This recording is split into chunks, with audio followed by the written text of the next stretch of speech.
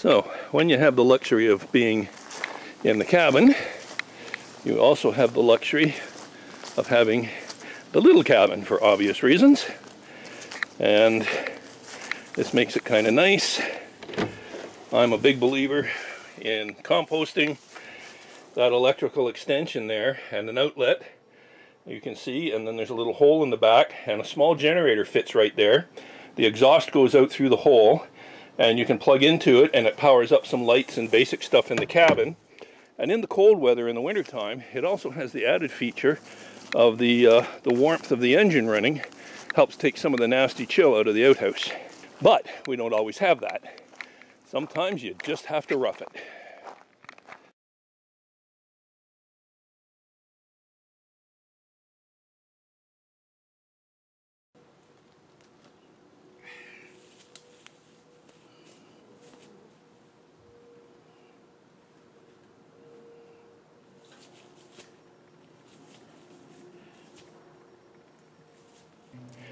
Well, we're all done with that now.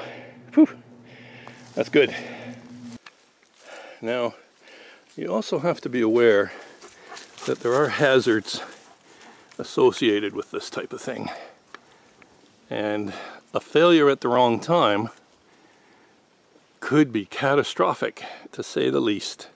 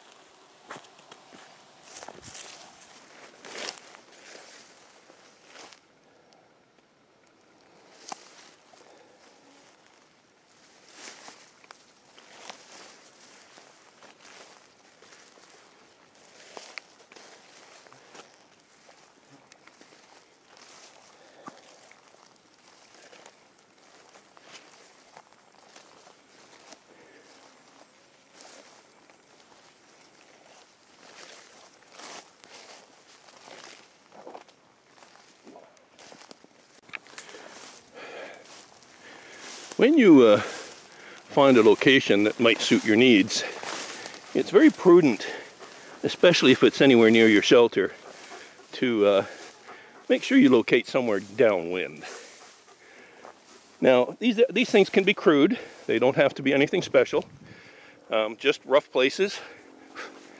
You know, something that's slightly better than a dirt hole.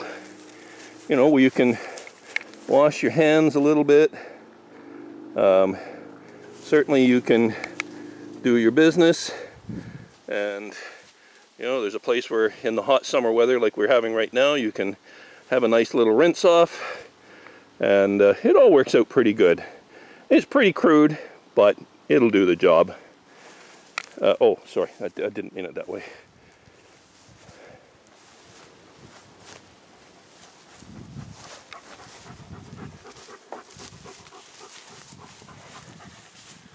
It's a little coarse, but you get the idea. Man, you're covered with skeeters, buddy. Actually, so am I, for that matter.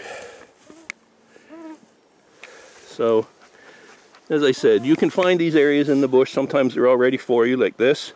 Sometimes you have to make them, but, you know, it's rough, but you can generally make do.